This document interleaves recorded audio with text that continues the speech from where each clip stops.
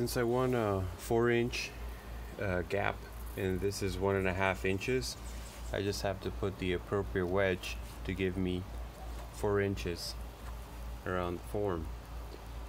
Now when you have concrete on wood, that's the case, but when you have wood on wood or frame on frame, you need a much smaller piece. So just make sure you get your measurements and you get the right size piece of wedge that you need to get the appropriate spacing. So what I'll do is I'll level this and slope it. I'd say if you're mixing more than 10-20 bags of cement, 80-pound bags, I highly recommend either buying a cement mixer. You could get a generic one for about $180, or you can rent one at your local hardware store.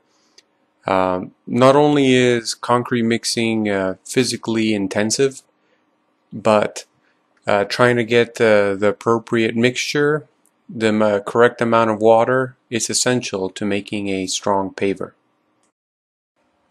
Screeding the concrete is essential for a level and smooth finish. You want to make sure that the timber that you use is resting on the frame and the frame is clear of any debris, so you can slide the lumber back and forth.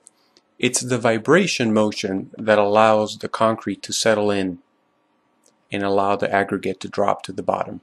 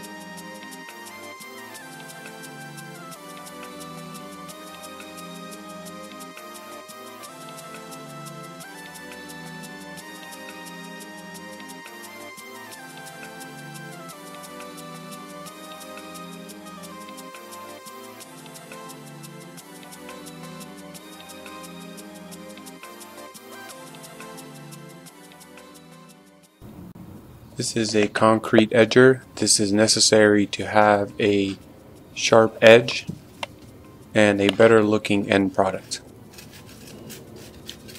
You want to use the edger once the concrete pour has lost its sheen or initial shine from all the water that has come to the top. That allows the concrete to be a bit firmer and the edges not fall into the wood form again.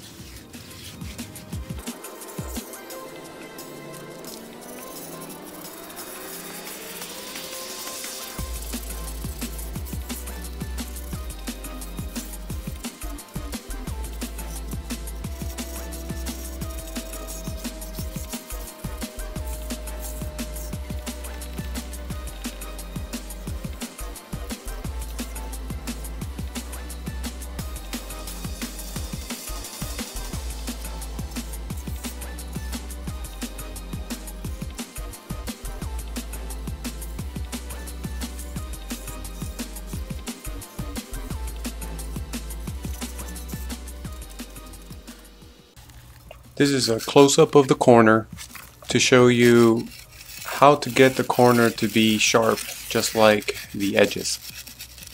It's important you don't press too hard, as you could start depressing the concrete and pushing it away from the corner, changing the level. So what you gotta do is evenly slide the edger back and forth, and you can start bringing some extra concrete to the corner by gliding in that direction. If you happen to have rocks sticking up, just vibrate the edger until the rocks sink back down.